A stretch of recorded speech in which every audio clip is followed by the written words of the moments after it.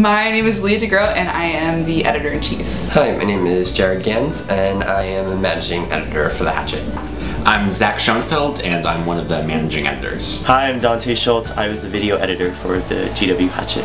My name is Grace Roman and I'm the senior photo editor on the Hatchet. Hi, I'm Sydney Lee and I am currently the contributing social media director. My name is Molly and currently I'm the contributing social media editor. My name's Anna Boone and I'm the current culture editor for the Hatchet. I have gotten just a lot of really great reporting and editing experience. I've gotten experience managing a big group of people and coming up with just really new, fun, creative ideas that we get to do every single week. So it's been great.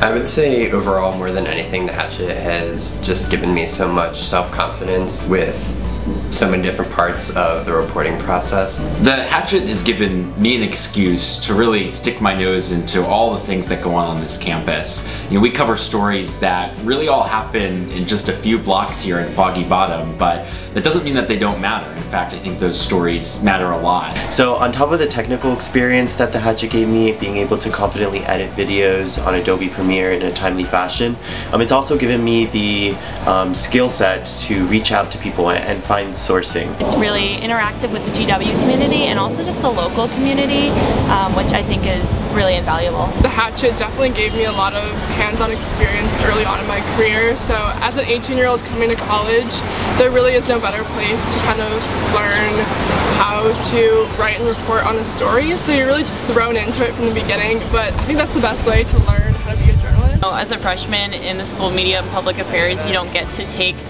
writing and reporting classes yet. You have to wait until your sophomore year, but I was really able to hit the ground running as a freshman. It's been pretty invaluable to my student experience and I feel like it's prepared me for professional journalism in ways I couldn't have expected it to. Just come with as many ideas as you can, come with a lot of energy and enthusiasm, and just write as many stories as you can and just have the most fun with it. I would say the biggest thing that I will take away from my time on the Hatchet will be how much I've learned from watching and working with others. That's definitely been one of the most impactful experiences I think I've had during my time on the paper. So the Hatchet's really just what you make out of it, so if you're really here just to meet the deadlines and get your bylines, I mean, you can do that, but you know, you're working for a student newspaper, and because there's student in front of it, it's okay to make mistakes.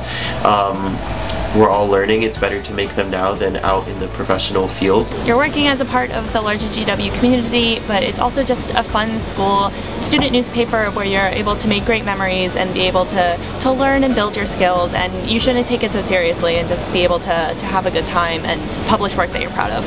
The piece of advice I would give to someone who's just joining the Hatchet is to not hold back. Always share your ideas, always pitch to your editors. No question is a stupid question, and that genuinely applies to the Hatchet. The Hatchet has been the place at GW where I've made my closest friends. It's been a constant in my time during college and somewhere I can always go back to with open arms. So I'm incredibly grateful for the friends I've made in the community that I've had, and also the supplemental journalism education that I've gotten. Student journalism is journalism. We're putting in all the same work that professional journalists do on top of our course loads and all of our extracurriculars.